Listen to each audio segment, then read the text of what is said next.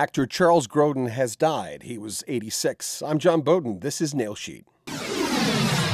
He was known for his quirky comedy and films like Heartbreak Kid, Same Time Next Year, Midnight Run, and the Beethoven movies. His son released the news saying that he died of bone marrow cancer. Grodin was famous for his deadpan comedy and his visits to the Late Night with David Letterman show. He was on there 17 times and 36 appearances on The Tonight Show. As a teen, he dropped out of the University of Miami to pursue acting. At first, it was stage and television roles, and those gigs got bigger. In 1964, on Broadway, he appeared in Absence of a Cello. And then he directed Lovers and Other Strangers in 68, Thieves in 74. And then the big one, 1975, opposite Ellen Burstyn in Same Time Next Year. He was in Mike Nichols' Catch-22 movie in 1970, and 2 years later in The Heartbreak Kid. He appeared opposite Warren Beatty in 1978's Heaven Can Wait. And then there was that big role in Midnight Run in 1988 with Robert De Niro. He was one of a kind, and what a character. May he rest in peace.